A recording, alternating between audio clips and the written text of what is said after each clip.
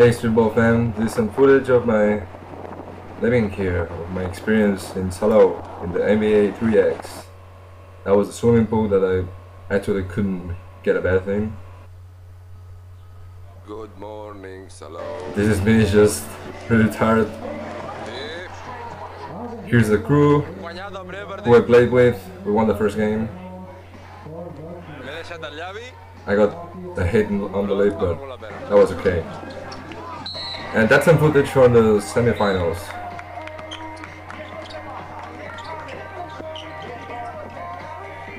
That was our first point made by me. Not narcissistic there. And this guy was the better player of the other team. He was just killing it. And he got to play. That was a nice block here. He got to play against James Harden in a one-on-one, and I got the video somewhere, so I will be posting it in streetball too. That was another block. And here's the same guy just going at it, and that was their winning point. This is some footage from the finals. The guys on green with the green shirts won. Their name was Good Morning Vietnam. And the guys in blue were the ones that won against us.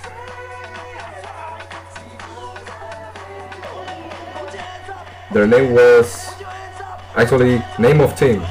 That was their name. That's another point. That was not really a winning point because they were just scoring at least almost every time, and the green guys just scored a little bit more often, and the blue guys couldn't get to tie on time. That was it.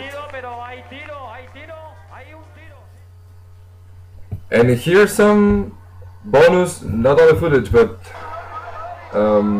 happenings here.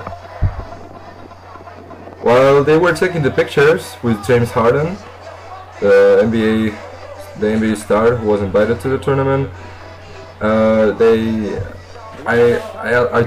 told them, because I know them. I told them to tell him if he wanted to play some one-on-one or to do a little slam dunk contest, and I got no footage of the slam dunk contest directly. But someone taped it, and the BBVA, so the NBA sponsor, made a video talking about it.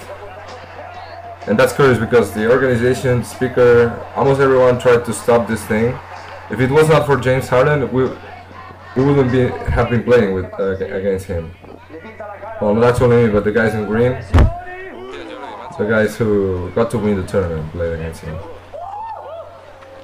Now he was looking to go between the legs of this guy. That was really funny. It was actually very cool from him.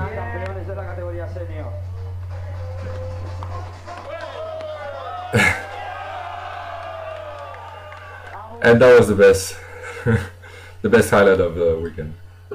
So see you on streetball, guys.